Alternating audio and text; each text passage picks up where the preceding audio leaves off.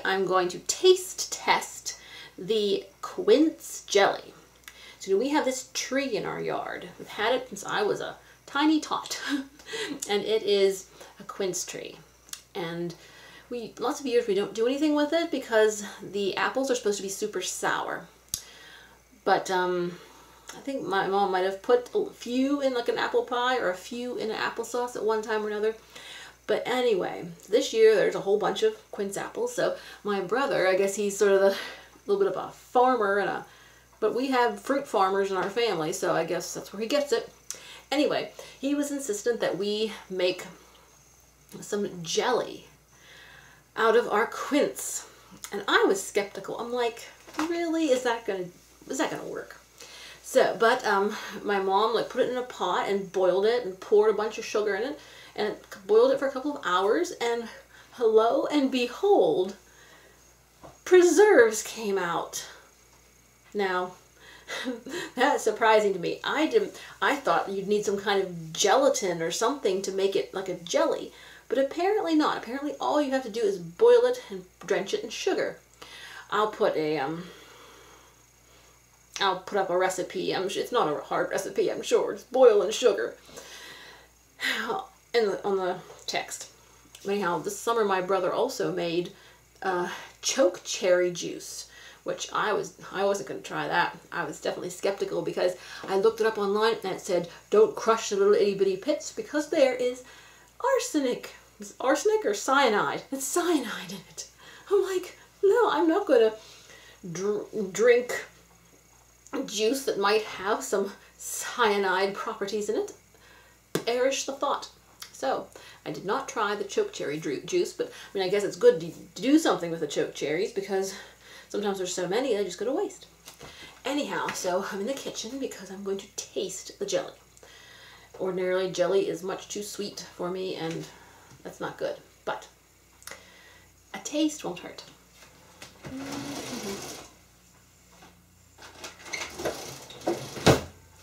Use a plastic spoon so we don't waste a good one.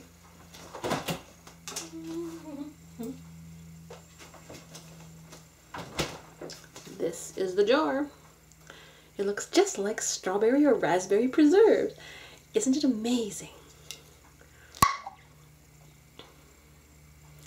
It's preserves. So, it smells like burnt apple.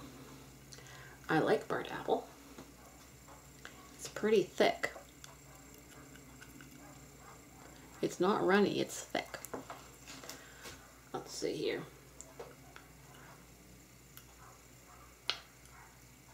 Take a chunk.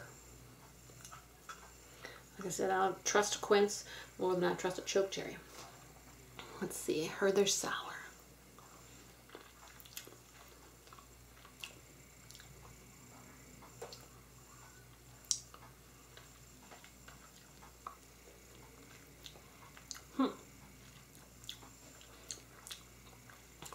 Well, they do have an apple flavor. It does have a little bit of a burnt apple flavor. Has a little bit of a sweet potato flavor. They're like candied fruit. Just like the candied fruit you can get in the store. Wow. I didn't know it was that easy to candy fruit. It's sweet enough. It's not too sour. So, it's not too bad. Like I said, probably a load of sugar in it. And I don't eat too much jelly anymore, but it can be done. So it's pretty amazing that it's so easy.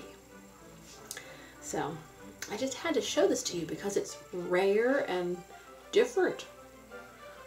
It's different. So imagine if you do this is how you candy the quince and make quince preserves. I guess you could probably do that with a lot of other fruits too.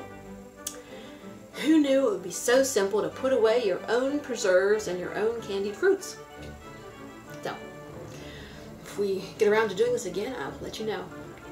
Okay, talk to you later. Okay, these are the quince apples. Yeah, they kind of look like pears if you from the right angle. And it looks like a big bag of them, so don't they look like pears? Seriously? You got a big bag of them, and there is the quince tree. As you can see, the branches are kind of full, but some of them like rot on the tree, see there?